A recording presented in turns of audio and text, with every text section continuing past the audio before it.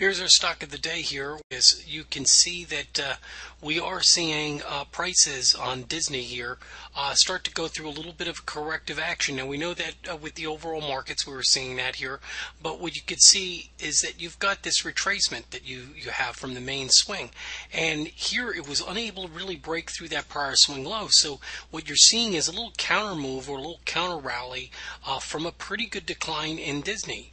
And also what you're seeing too is I think another test of this range here. As you see this go through a corrective action, it's holding the 50-day moving average. So it's holding this 33, say 30, around the 33 range. Any